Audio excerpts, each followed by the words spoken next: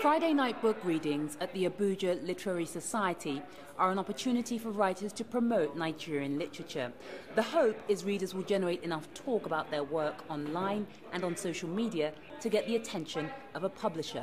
But there are too few publishers in Nigeria to cater for the number of writers.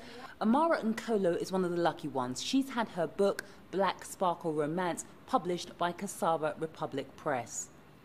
The major problem, I think, is getting the work out there. Because as a writer myself, I know how long it took me for me to be taken seriously.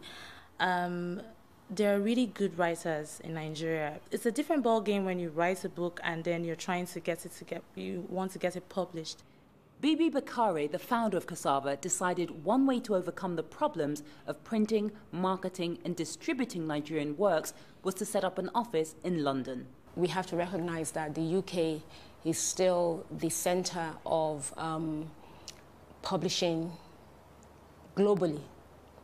It still has that currency.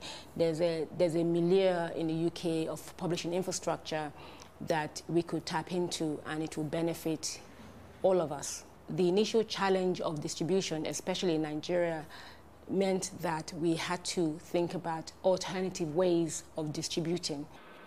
The lack of reliable data on Nigerian literature has also created a problem for book promotion. According to UNESCO, the last record of how many books were published in Nigeria dates back to 1999, when it says around 1,300 books were printed. Publishers say without proper records, it's impossible to promote the industry to a reading population of over 80 million.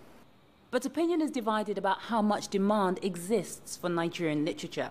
Emma Shercliffe is an African literature researcher working with Cassava. We went around talking to anybody I'd ever met in the publishing industry, asking them about the demand for African literature. Did people think this was a viable venture? Then you talk to some of the sales agents, like, well, how many copies of this book do you think you can actually sell? And actually, they'll come back in the sort of hundreds.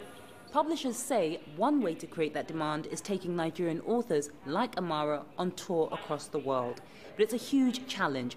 African books only make up 2 to 3% of the world's publishing output.